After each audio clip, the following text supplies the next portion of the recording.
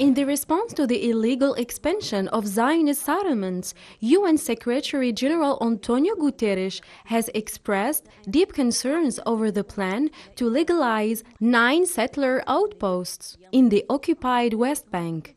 His spokesman Stefan Dujarric said that if these measures were implemented, they would further seriously undermine the prospects for a viable two-state solution.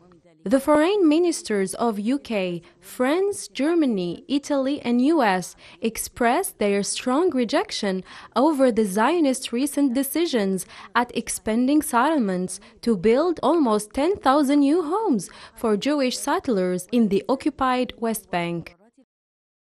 We express our great concern over the decision of the Zionist entity's government to build thousands of settlements. We strongly oppose the unilateral measures which will only lead to an escalation between the Zionist entity and the Palestinians. We continue to follow field developments that will affect the stability of the region.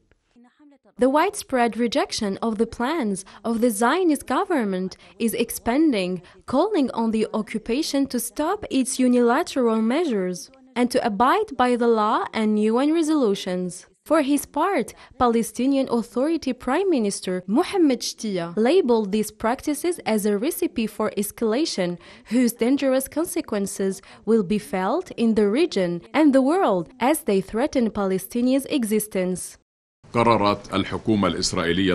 The extremist Israeli government isolated efforts to legitimize 9 illegal settlement enterprise as a first stage, and it is the time for the world to punish Israel for its gross contempt of UN resolution and the international community's repeated warnings. The state of Palestine reiterates that Israel, as an occupying power, has no sovereignty over any part of the state of Palestine. The settlement expansion, a prominent aspect of the agenda of the occupation government, which seeks to perpetuate apartheid, comes to reinforce the continuation of many forms of Zionist aggression against the Palestinians. It's indeed a serious escalation which threatens to ignite the situation and cause undesirable consequences.